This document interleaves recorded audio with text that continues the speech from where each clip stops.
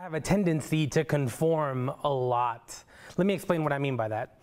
I grew up in El Paso, Texas. It's a predominantly Spanish-speaking city. And so I grew up listening to music in Spanish and speaking in Spanish. And in particular, I grew up listening to rock en español and baladas, corridos, cumbias. I was constantly listening to music in Spanish and speaking in Spanish because that's just the way everybody spoke in El Paso. When I moved to Oklahoma City, I conformed yet again to a new culture. This time I conformed to a new basketball team. So I've always been a San Antonio Spurs basketball fan, but when I moved to Oklahoma City, the Oklahoma City Thunder started there, and every year they got better and better and better. And by the time I left Oklahoma City, I'll admit I was a little bit of a bandwagon fan. It was exciting to see the team getting better every single year. So I conformed there. I also conformed in Chicago when I moved there. You see, in Chicago, it's kind of hard to live there and not become a foodie. But before Chicago, I loved chain restaurants. I loved going to places that I could go to that I went to back home. And just chain restaurants were a comfort for me for some reason. But when I moved to Chicago, I started liking, hole-in-the-wall places and local places. And I just fell in love with different types of food from all over the world. And I became a foodie. I conformed to that. Speaking of food, when I moved to Louisiana, I conformed yet again. And I started doing something that most of my family isn't comfortable with yet, but I started eating crawfish and boudin and gator, and I even learned to make red beans and rice. And you're supposed to eat them on Monday, right? I think that's what I was told. I'll be honest with you, but don't tell my family. I've also conformed a little bit when it comes to sports. I might be a little bit of a LSU Tiger football fan, but just a little bit. Everywhere I go, I have tended to conform.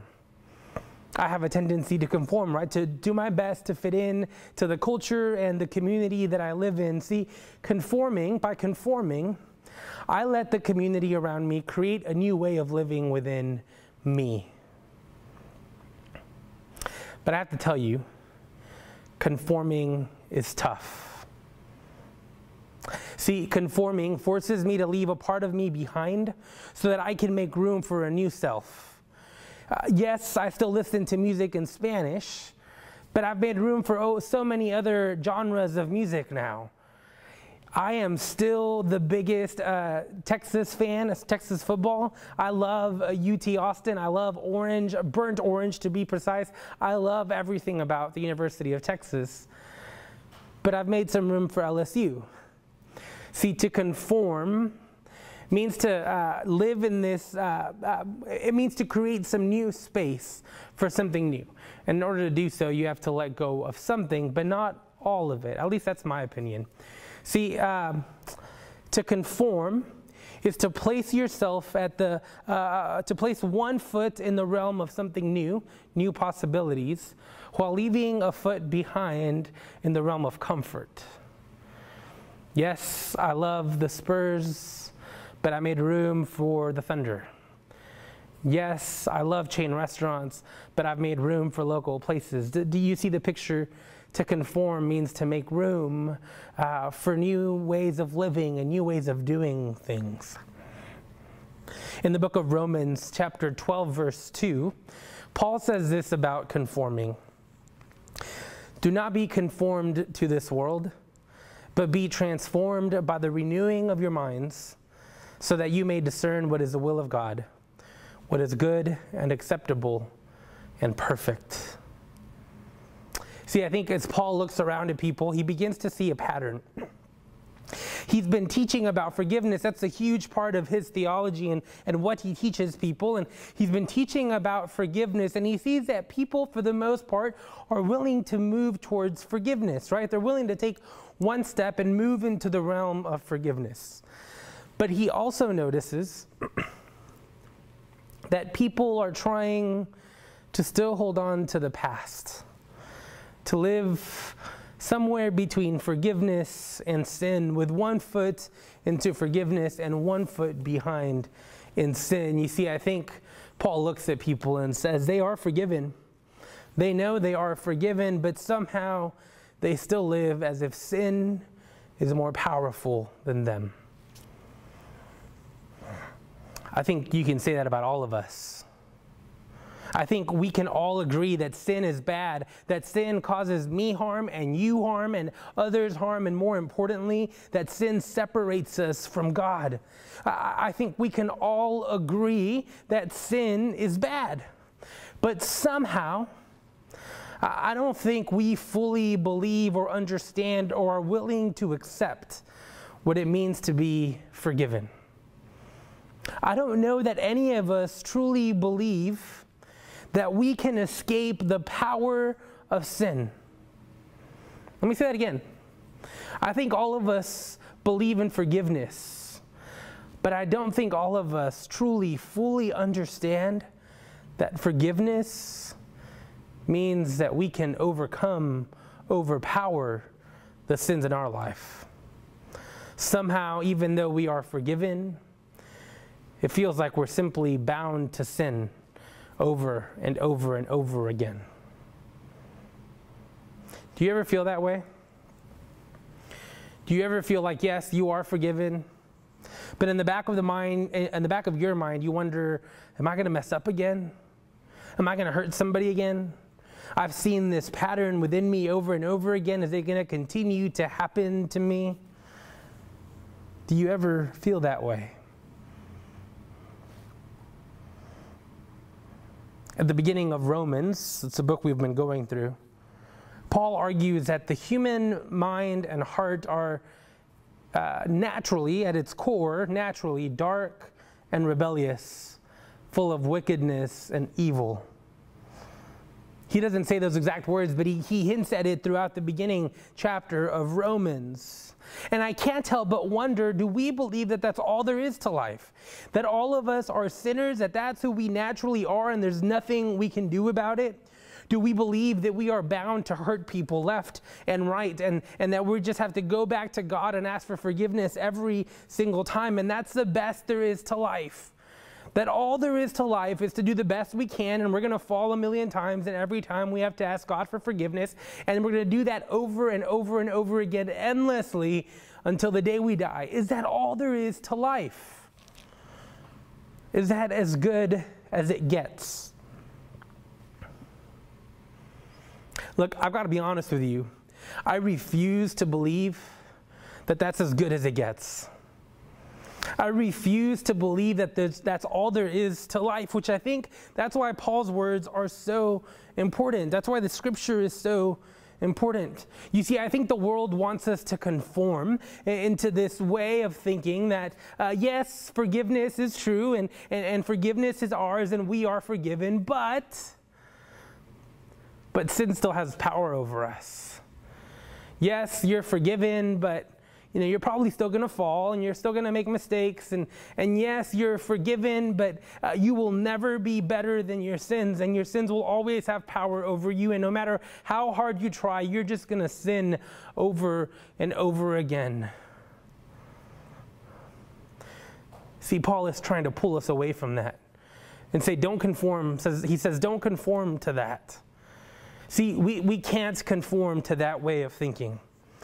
Because see, forgiveness, we have to believe that it is about transformation. We have to believe that when God forgives us of our sins, there has to be more than just, okay, you're forgiven, I'll forgive you next time. We have to believe that when we are forgiven, transformation begins to happen in our lives. A transformation that begins to empower us, to embolden us, to make us stronger than our sins and our shortcomings and our faults. See, to conform means that even though we know we're forgiven, we settle for sin being more powerful than us, for sin controlling our lives. When we think of sin, when we begin to conform to this world, we begin to think that, well, let's just not sin that much, but I'm going to sin anyway. See, here's the deal. if we live life conforming to that thought, if we live life thinking that we're just bound to sin and nothing's ever going to change and we just have to deal with it and ask God for forgiveness every single day, if we truly believe that that's as good as forgiveness gets, then what we're really saying is that God has no power over sin. That forgiveness is simply a Band-Aid to a wound that's never going to heal.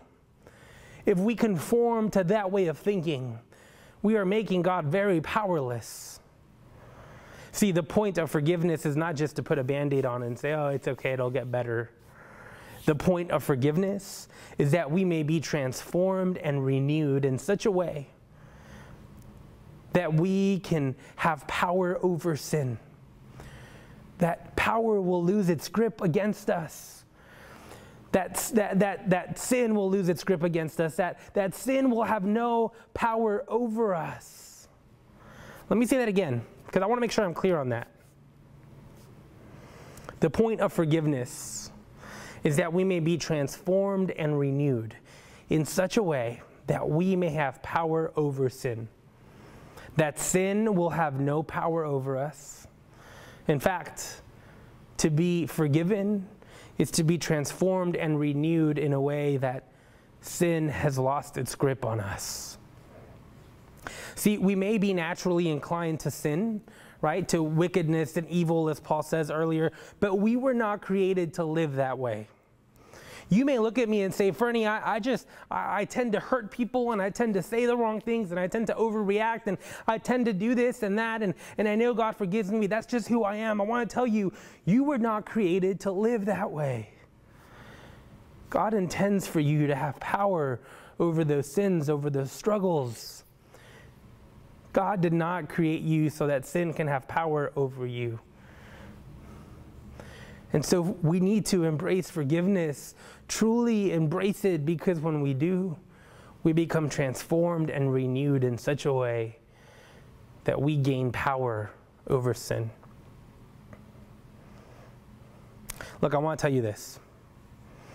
When we truly believe that forgiveness changes something, that it transforms us, here's what happens.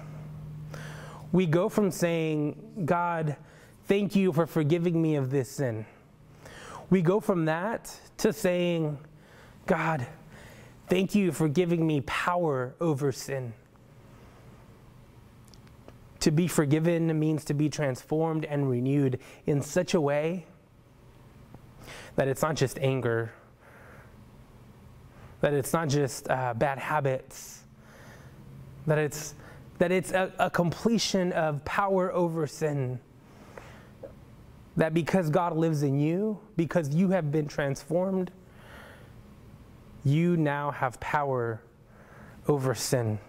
You see, to be forgiven is a way of life and not just a singular moment. Let me read this text to you one more time. Do not be conformed to this world, but be transformed by the renewing of your minds, so that you may discern what is the will of God, what is good and acceptable and perfect. Do not be conformed to this world, but be transformed by the renewing of your minds. Friends, do not conform to this world. Do not conform to this idea that you will never have power over your struggles, over your shortcomings, over your sins. Because if you ever conform, you're settling for less than abundant life. Instead, invite forgiveness to transform and renew you. Invite forgiveness to give you power over your sin. Invite forgiveness to help you break the bondage that sin has over you. Invite forgiveness to remind you that God is bigger and greater than all of your sins and all of your shortcomings and all of your struggles. And in doing so, I believe that you and I will experience true forgiveness, not just for this moment, but for eternity. And not just for eternity, but for this moment. God wants you to have power over sin, not just someday, but today. So be transformed. Do not conform to the ways of this world, the ways that tell us that sin will always be more powerful than you. Be transformed. Let forgiveness reign in your life in such a way that you are transformed, and you will know with full assurance that you have power over sin. My prayer is that you may accept that reality for yourself, that you may allow forgiveness to transform you and not allow yourself to be conformed by this world because you don't fully believe in the power of forgiveness. I pray you may believe that. I pray it may be so. Let us pray. Gracious and loving God, we thank you for who you are. Despite our inability to overcome sin on our own, you love us enough to not leave us there helpless against sin. You have offered us forgiveness and offer it new every single morning. God, I pray that forgiveness may not just be something we conform to and rely on in our darkest moments, but God, I pray that forgiveness may bring transformation and renewal in our lives. Such a powerful transformation that we may know without a doubt that you are giving us power over sin. God, may forgiveness transform us so that we may live out our lives differently. May it be so. Amen.